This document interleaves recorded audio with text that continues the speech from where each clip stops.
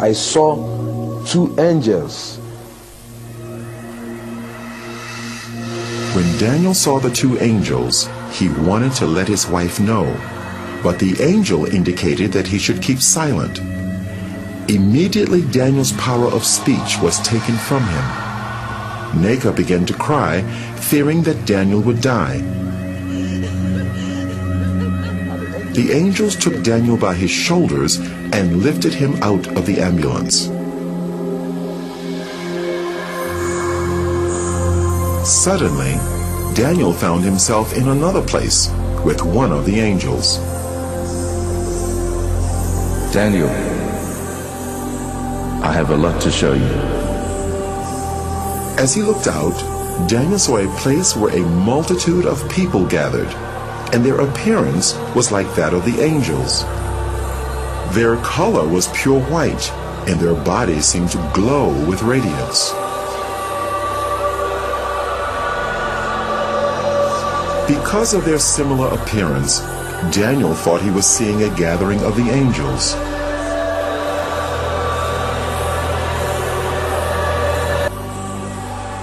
This is not the gathering of the angels, Daniel. This is the gathering of the saints.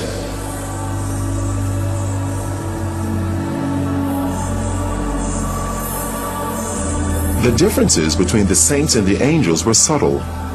Their color is a pure, brilliant white from their hair down to their feet. But the difference is that the angels have wings, while the saints do not.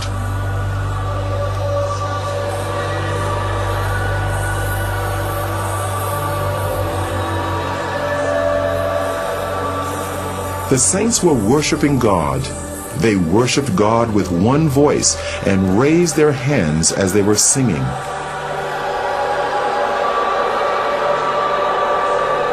Daniel heard the sound of many instruments, and the sounds were like nothing he had encountered before. He longed to join these people and moved over towards them, but the angels stopped him. Daniel, don't go. I have a lot to show you. Take this file and record everything you see. The multitude that Daniel saw were all looking at a bright light that shone like the sun. It was the source of all the light there. A very thick, heavy light coming upon them there. Now, they were all looking at that light as if they are seeing something there. But to me, I cannot look at that light. I cannot look at that light because it's so dangerous to my eyes. So I tried to dodge to look through, but they were looking through. But to me, I cannot look through.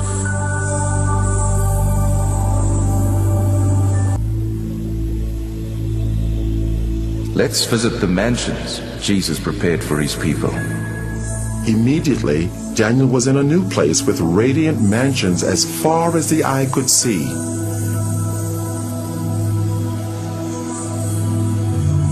It was incomparable to anything he knew on earth. Though the appearance resembled buildings, the structure was unusual, not made of any earthly materials.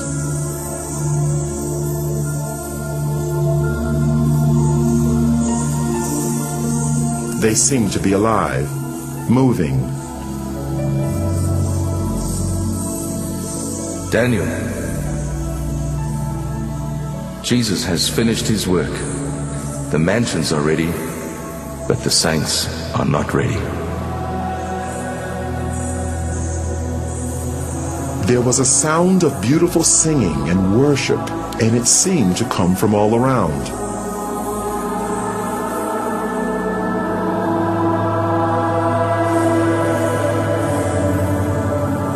Daniel wondered where the singing was coming from, because he could see no people there. Daniel, the worship song you're hearing is being sung by the flowers.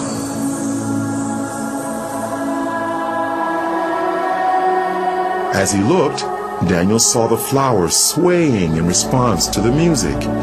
It actually seemed as if they were clapping their hands, shouting, and praising God.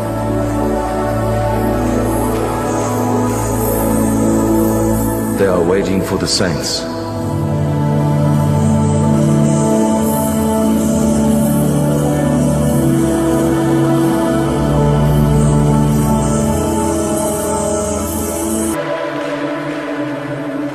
We are now going to visit hell.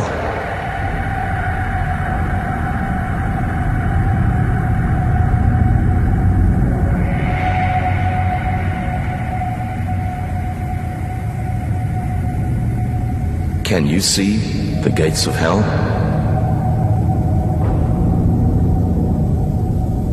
The angel raised his hand, and as he brought it down, the gates ripped open with a great noise.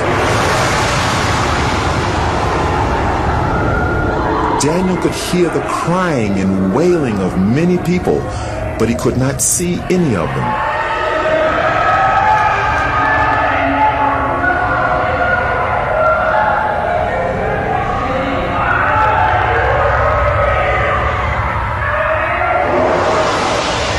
And then a light shone from the angel's body into the darkness, so that Daniel could see more clearly.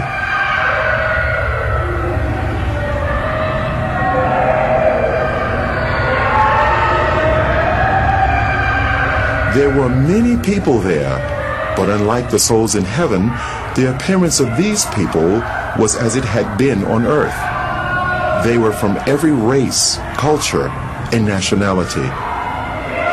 Every person seemed trapped in their own personal torment, a torment which would go on for eternity, and they could not communicate with others. The sounds of crying and wailing were almost deafening.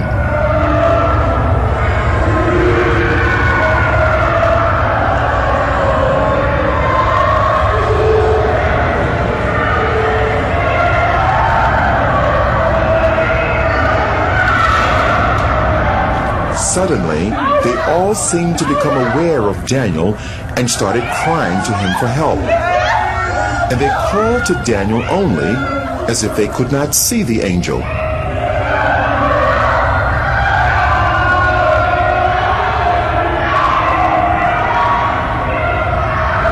Please help! I'm a pastor. I stole money from the church and I lied. Help me, please. I'm ready to repay. Help! Immediately after the pastor made the statement, the force that was tormenting him seemed to increase.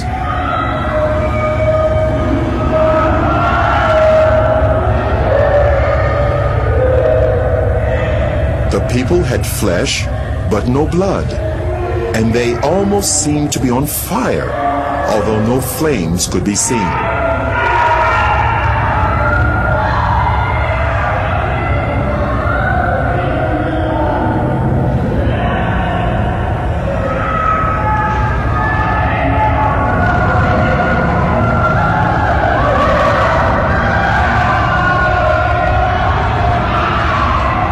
There was a group of people that were eating their own flesh. They would vomit what they ate, and their flesh grew back. This carried on in an endless cycle of torment.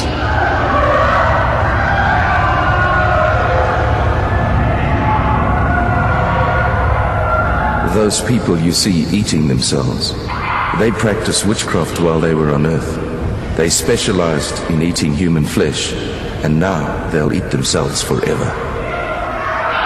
They are reaping what they sowed.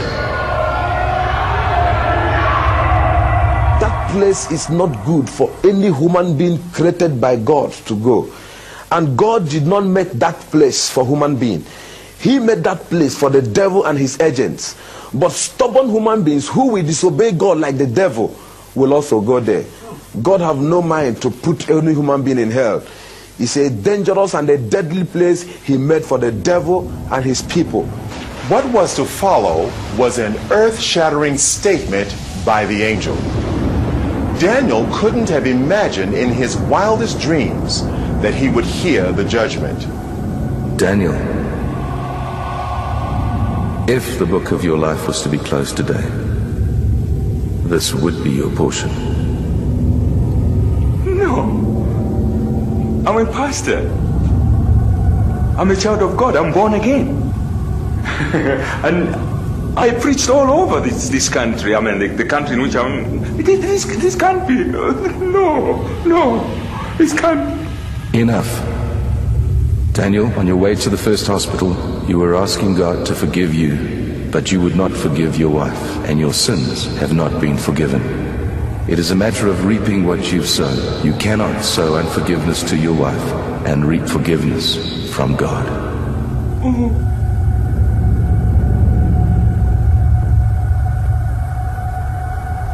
And immediately he made that statement, my spirit convinced me that what the angel told me, or the judgment on me, is true. So he said to me that I didn't forgive my wife, that I'm not forgiving. So while I was crying, shouting, I was not crying that I was only saying, you see how I destroy my soul? Look at how I destroy my soul. While I was shouting and crying, I was afraid. Tears was all over me. I was panicking because that place is not good for anyone. And the way everything was looking, nothing, if God went to put me inside here, nothing will prevent him. Because while we are discussing, some group of people, thousands of people, we are being sent into hell.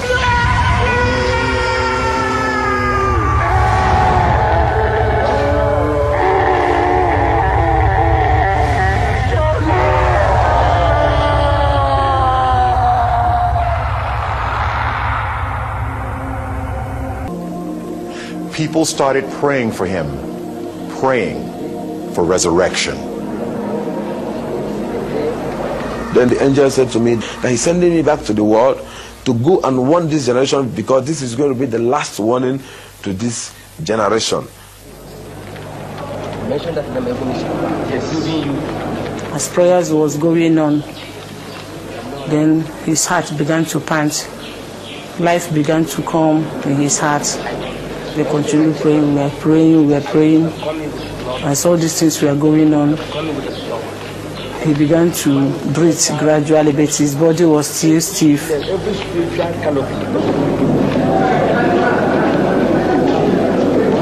I saw myself being held of a lot of people.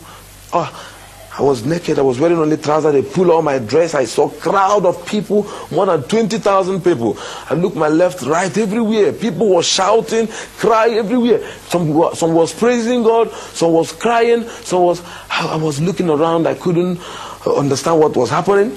Because to me, I was falling down and I fell into pit. And to me, when I opened my eyes, I saw all hands was grabbing me. They said to me that I jumped up.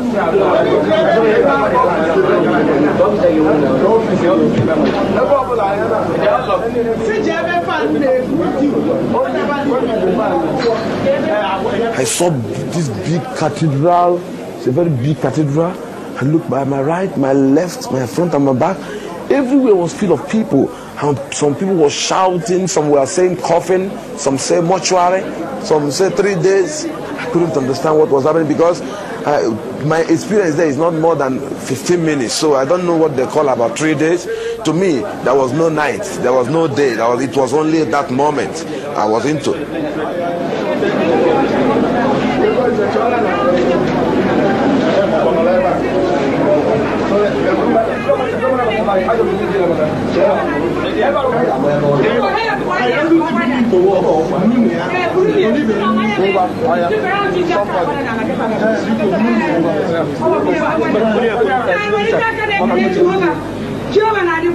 I now said to my wife, yes, what is happening? She said I should keep quiet until when we get to the house.